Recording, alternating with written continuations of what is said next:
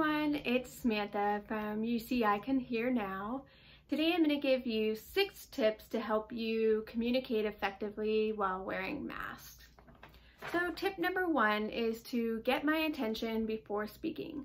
A lot of times people are so focused on what they're currently doing that they are not paying attention to what was said. So if you just call my name, my attention will alert to you, and then you can go ahead and say what you need to say. Tip number 2 is to use a transcription app, which I've given a couple of examples, such as Transcribe Live and AVA, A-V-A. Those ones will help you. They're not perfect, but they help you get an idea of what's being said so you can fill in the gaps. It also does drain your battery quite a bit, so just make sure your phone or your tablet, whatever you're using, has a full charge on it. I do really like using it, but again, it's not perfect, but it's very nice to have. Tip number 3, turn your noise program on.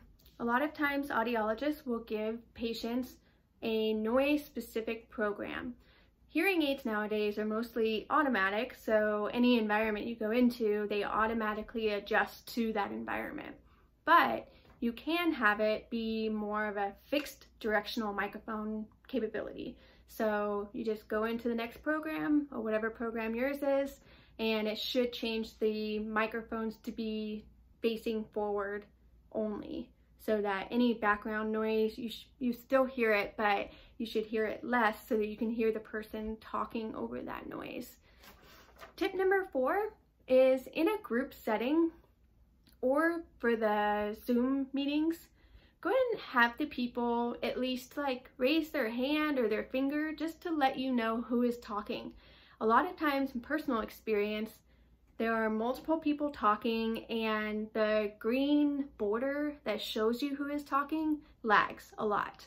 So if anyone or everyone in the group can just, I have something to say, or just when they're talking, just kind of do something to indicate that they are the one talking so that you can look through and say, oh, it's this person over here.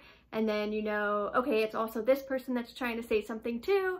So it's less confusing instead of you trying to figure out whose mouths are moving and what's going on, because there's so many little squares you're looking for. Tip number 5 is to look away. Look away? What do you mean? Well, you know when you're driving and you have your music blasting and it's somewhere new you're driving to, so you're getting closer to your destination, you turn the radio down so you can focus on where you're going. Same thing with hearing. So if you can just get rid of the vision and just kind of look away and mainly rely on your hearing instead of looking at their face while they're wearing the mask, then you're kind of struggling to look for their lips, whereas if you just kind of look away or close your eyes, maybe you'll hear a little better. Tip number 6 is a last resort tip, but if you can be more than 6 feet away, or if there's a glass barrier, see if the person will just take their mask down for a second and just say what they need to say so that you can read their lips. But it's not entirely recommended, but again, if you are more than 6 feet away, that's what the rules say, that it's okay, so it should be fine. And then as a bonus tip, use your FM system or your hearing assistive technology device, the HAT system. So a lot of people have a remote microphone that their main person can wear.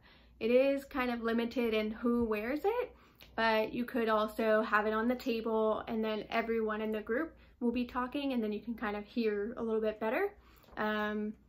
Or you can just hold on to it and then whoever you're going to talk to, you can kind of point it at them and indicate that they speak into it. Same thing with the Transcribe app. You do have to point your phone towards them if you want it to work effectively. If you're sitting, 3 feet away from someone and you've got your phone here, well, it's going to pick up your voice a lot more clearer than someone that's sitting way over there. So move your phone closer to them as well. And of course, above all of this, I think the biggest tip and help would be to get a mask that has a clear shield on it. I know they do fog up, but anything helps these days. So Stay safe, guys, and I hope that was really helpful. If you have any other tips, please let me know and share it with everyone else. All right, guys. Bye.